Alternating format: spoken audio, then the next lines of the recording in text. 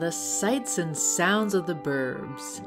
Mowers, blowers, whackers, weeders, and that sterile, still silence of well-kept turf. When you look out your window, nothing moves. This does not bother you because you grew up with a yard in which nothing moved. You think a yard with little to no animal life is normal. After all, animals belong in nature, and nature is someplace else. What's more, the local civic or homeowner association has passed rules suggesting that building landscapes that do not support wildlife is good land stewardship. Listen and look carefully. Warblers? No. Monarchs? Never. Bees? Well... No noise! Suggests no bees. While we like to imagine that we can survive in worlds without thriving plant or animal life, we sadly cannot. There has been growing awareness in the West about the importance of pollinators, but surveying the landscapes of our cities and towns, it's apparent that this hasn't translated into adequate action. We are living through the 6th mass extinction, with prominent biologists arguing that we need to conserve 50% of the Earth in connected, protected areas. I've talked about the implications of this plan elsewhere, but while people generally understand that habitat fragmentation is bad, we still tend to ignore lawns, the spaces right outside our front doors, as sites that contribute greatly to it. We also ignore lawns as sites of potential transformation. Of course, we'll need political economic system change to address climate breakdown and biodiversity loss, and as a renter, you may have little to no say about what happens outside your door. But turning these aesthetically pleasing but ecologically barren wastelands into generative, connected landscapes and wildlife corridors could be key to preserving what we have left and reviving some of what we've lost. So I'll lay my plea to you up front. Please, for the love of all things living, kill your lawn.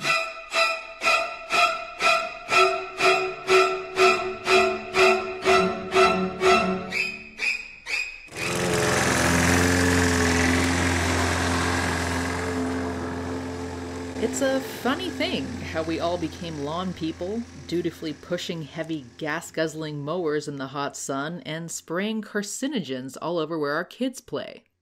Turfgrass has replaced diverse native plant communities with tens of millions of acres in the US alone, with that acreage ballooning each year. In many states, turfgrass takes up an area that more than doubles the area allocated to state and national parks, state forests, and wildlife management areas. On individual lots, it's common for 90% of the available landscape to be dedicated to lawn. With so much space covered in turf, lawn people are then compelled to act in ways mediated by the requirements of maintaining a particular aesthetic. And these requirements are immense. Let's look at the numbers. In the US, lawn irrigation consumes on average more than 8 billion gallons of water daily. This accounts for 30% of all water used during the summer in the East and up to 60% in the West. That's 32 gallons per day per person in the country. This is more water than is replaced by rainfall in most areas, making this entirely unsustainable. Keeping the turf quote-unquote weed-free is also a toxic endeavor. 40% of the chemicals used in the lawn care industry in the US are banned in other countries because they are carcinogens. There are dozens of studies documenting the connection between lawn pesticides and lymphoma. Rachel Carson's famous Silent Spring, which is credited for inspiring the Western environmental movement, warned us of the pervasive impacts of these chemicals way back in 1962, and yet the lawn care industry has only skyrocketed to a multi-billion-dollar industry since then. Homeowners also put roughly the same amount of fertilizer on their lawns as is used in big agriculture. 40 to 60% of fertilizer applied to lawns ends up in surface and groundwater, where it kills aquatic organisms and contaminates drinking water. In Lawn People, political ecologist Paul Robbins found that people who use chemicals to maintain their lawns tend to think that these chemicals have a negative environmental impact, particularly on local water quality, and yet they do it anyway. According to the EPA, Americans spend more than 3 billion collective hours per year maintaining their lawns and feeding the massive and mega profitable lawn economy, pulverizing habitat and toxifying our surroundings. What on earth has driven this nonsensical behavior? Well, Robbins argues that lawn people are the result of both a moral and political economy. Our story begins with the early colonial capitalists and their ideals. Lawns originated in the 1500s in Europe as aesthetic managed gardens. As geographer Becky Ellis notes, these were very distinct from commonly managed land, which tended to consist of meadows for livestock grazing or forests for foraging. Lawns grew in popularity among the British aristocracy throughout the enclosure of the Commons, where peasants were forcefully kicked off of their lands during the transition from feudalism to capitalism. The Enclosure Acts gave the aristocracy access to land and a desperate group of people who needed to sell their labor for a wage, many of whom became gardeners and groundskeepers.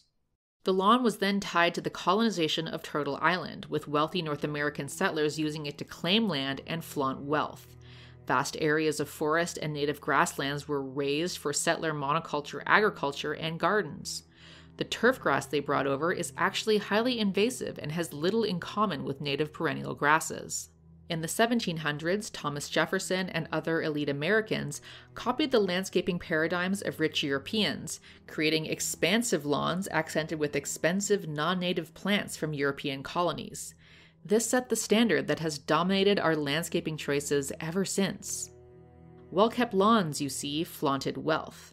The owner was so wealthy, in fact, that they, but let's face it, he, could waste vast acreage on frivolous turf rather than use it to grow crops to sustain himself and his family.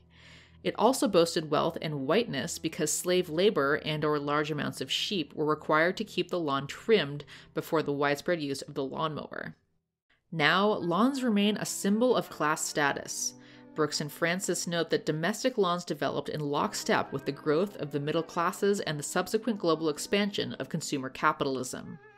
During the post-World War II consumer boom, the chemical industry was facing declining profit margins and quickly capitalized on the expansion of suburban single-family housing. The lawn was central to the suburban transition, as the urban middle classes wanted to escape what they viewed as polluted cities, and racist urban white middle-class residents wanted less diverse neighborhoods. As lawns became tied with property values for this population, and as the vast and coercive lawn care economy reached an increasing number of homeowners through commercials and advertisements, the lawn soon came to embody a moral character. Good lawns contain dense, soft grasses with no weeds, maintain a rich and vibrant color, and are neat and consistent. Grass should be manicured and homogeneous. Brooks and Francis note that these characteristics are associated with wealth, education, and implicit moral worth. Good neighbors have good lawns. And domestic lawns are very public, private spaces. Although lawns may represent a deliberate construction of a relationship with nature, conformity of this relationship is the norm. There are countless stories of people being harassed by their neighbors for lowering the neighborhood's property values should they attempt to create generative native gardens. In one noteworthy case in Ohio, a woman's neighbors trespassed on her property to mow her front and back lawn and pull up the saplings there after she attempted to restore the forest in her backyard. That's right, her backyard. They also took her to civil court for lowering property values and demanded the court enforce the 6-inch maximum lawn height mandated by municipal law. This stands in an interesting tension with Americans' obsession with private property rights. You can do whatever you want with your property, except anything that could interfere with the use of property as a financial asset. There's a lot to be said about the colonial concept that individuals can own land and privatize the shared gifts of nature, but setting that aside, a chilling example of the obstinance of homeowners defending their right to treat their property with the utmost disregard for the life that it hosts is the case of the golden-cheeked warbler. Development in central Texas in the 80s decimated its habitat, placing it on the endangered species list. To ensure they would not be restricted in any way by the Endangered Species Act, private property owners cut down the oak juniper scrub that the warbler required. Today, the long-term prospects of the bird look grim. The moral lawn economy is so powerful that an increasing number of homeowners are carpeting their yards with artificial turf. Setting aside the uncomfortable question of how to clean the artificial grass should any animals defecate on it, it's a tad bit bonkers that we've reached a point where plastic grass is what we need to purchase to signal our responsibility to our neighbors. What stage of capitalism is it when people begin carpeting outdoors? But I digress. Even when there is dissent and communities refuse to become lawn people, lobby groups backed by the lawn care and chemical industries have formed to counter the claims of anti-chemical groups mounting campaigns for pesticide restrictions or regulation. If the peer pressure won't get you, the lobbyists will.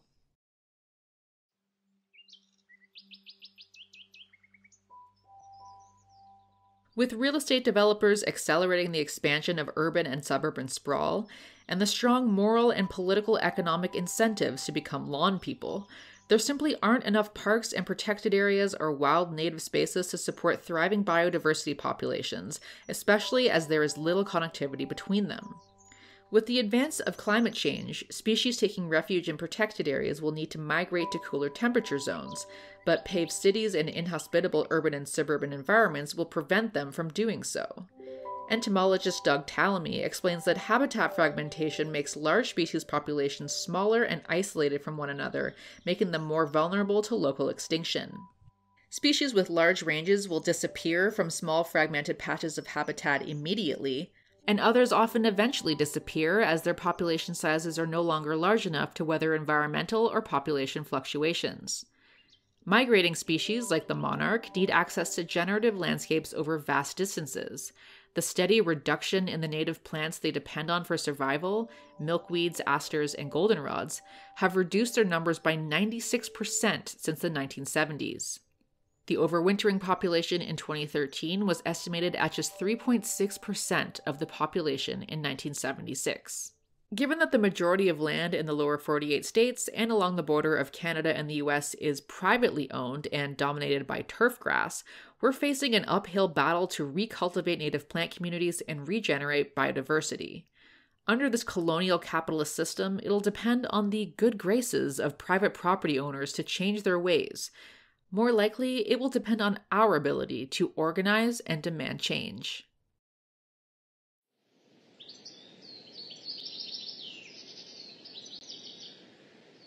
Plants allow animals to ingest the energy shining down on us from the sun. They store this energy through photosynthesis in simple sugars and carbohydrates, and this serves as the basis for every terrestrial and most aquatic food webs on Earth. Animals can access this energy only if they can eat plants or eat something that can eat plants. Entomologist Doug Tallamy again explains that insects are the best at transferring energy from plants to other animals, who then transfer it to other animals still, and, unfortunately, most insects are very picky eaters. Specialized relationships between plants and animals are far more common than generalized relationships, so insect specialists are more common than generalists. In fact, 90% of insect herbivores are restricted to eating one or just a few plant lineages that they co-evolved with over eons. Plants defend themselves against predators by making gross-tasting chemicals, including cyanide and tannins, among others, and storing them in tissues like leaves. Caterpillars are some of the most important insect herbivores, not only because they become pollinators, but because they are the most vital food source for birds. Birds are important for propagating more plant species as they spread seeds throughout the environment, and they are also prey for other species in each web. A 2018 study comparing ecosystem sites with mostly native plants versus introduced and invasive plants found that the sites dominated by non-native plants contained 68 fewer caterpillar species, 91% fewer caterpillars, and 96% less caterpillar biomass. That's a whole lot less food for all the species that depend on caterpillars. Although birds also eat berries and seeds, caterpillars are the mainstay of most birds' diets in North America and are vital to their reproduction. And the amount of caterpillars that birds need to raise just one clutch of nestlings is astronomical. A typical nestling eats a full meal 30 to 40 times per day. Field researchers have counted several species bringing food to the nest over 800 times per day for days in a row. Sapsuckers feed their nestlings 4,260 times, downy woodpeckers 4,095 times, and hairy woodpeckers 2,325 times. Over the course of their 16-day nesting period, one pair of chickadee parents delivered 6,000 to 9,000 caterpillars. They then continued to feed their young for up to 21 days. Maintaining landscapes with an abundance of multiple species of birds would therefore require a pretty unthinkable number of caterpillars, but this was the norm when our landscapes were populated with plants that the caterpillars had co-evolved with. Further, although birds will eat berries from non-native plants, these berries tend to have much less fat than their indigenous counterparts. Many North American species of birds need berries with high fat content to build up enough fat stores for migration or to weather the winter months. So while many introduced plants can function to some extent in new ecosystems, the amount of time it would take for adaptations to occur that would allow them to support even a fraction of the local biodiversity that native plants do is many millions of years longer than we have to spare. We need to be ensuring that a majority of our landscapes are full of plants that can support thriving local wildlife communities, not the dwindling minority we have now. One major hurdle is that the colonial capitalists have dubbed most of our generative native plants as weeds. Now, a weed is just a plant that is considered out of place in a given landscape. Doug Tallamy notes that to an ecologist concerned with supporting biodiversity, most introduced ornamentals might be considered weeds. But to many homeowners and gardeners, anything outside of the planned aesthetic design is a weed, and what is aesthetic is still deeply shaped by the tastes of the colonial capitalist elite. When colonizers came to Turtle Island, they imposed European farming techniques, planting unhealthy monocultures and weeding out all other plants. In many cases, the word weed became part of the name of the plants they were exterminating, no matter how ecologically vital they may have been. Milkweeds, for example, are the only plant lineage that can support monarch butterflies. Joe Pyeweed, horseweed, New York ironweed, ragweed, pigweed, birdweed, smartweed, butterflyweed, hawkweed, tickweed, and fireweed are but more examples. Much like social processes of dehumanization, framing a plant as a weed gives us all the ethical license to kill and remove them for the perceived good of the rest of the garden. Goldenrods, for example, are one of the best group of plants for native bee species and also host 181 species of caterpillars that feed breeding birds. They also produce seeds for birds and voles and mice that feed hawks, owls, weasels, coyotes, and foxes. But they are seen as unattractive, bothersome weeds. I work part-time as a gardener landscaper, and following the wishes of homeowners, my boss and I have personally removed hundreds of goldenrods from the soils around Toronto. My boss does try to inform people about the importance of native plants, but ultimately feels the need to go with their wishes. The more I learn, the worse it feels, guys. It feels bad, let me tell you. It feels real, real bad.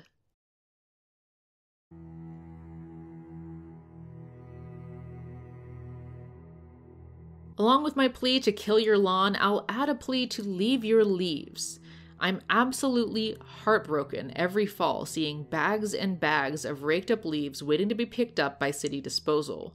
We do this because it's apparently unsightly, but leaving your leaves and other standing dead plant matter is one of the most valuable things you can do to support pollinators and other invertebrates, along with reducing the disproportionate amount of lawn in the landscape.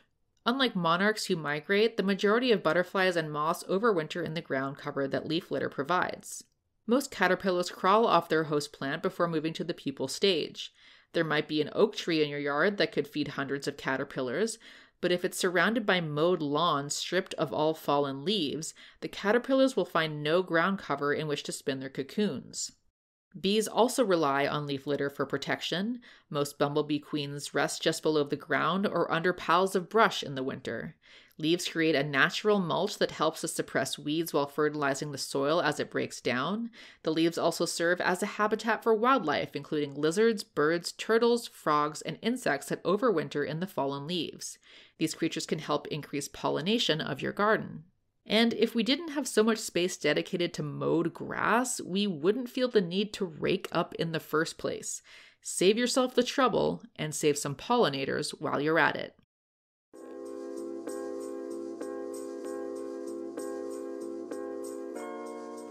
The manicured turf grass and the few ornamentals that dominate most of our yards are remnants of a deeply arrogant and misguided colonial ideology that is quickly undermining our ecosystem's abilities to support much life at all. The crisis with our pollinators alone should remind us that we too are part of our ecosystems and can't survive if all other life perishes. The tough thing, as I mentioned, is that private land dominates in this late capitalist hellscape. Let's not mince words. Many have argued that the current housing and property market has increasing parallels with the feudal era, so I expect that most people watching this video are renters and not homeowners themselves. If you are a homeowner with any size of yard, you can start replacing your lawn with native plant communities today. But if not, we'll have to organize and get creative to influence landlords, commercial property owners, and municipal policymakers to make our urban and suburban environments as hospitable to other species as possible. My friend and colleague Becky Ellis terms these potential spaces multi-species urban commons. Tenants unions may be able to make headway with landlords, and local education campaigns and organizing efforts could persuade owners and politicians.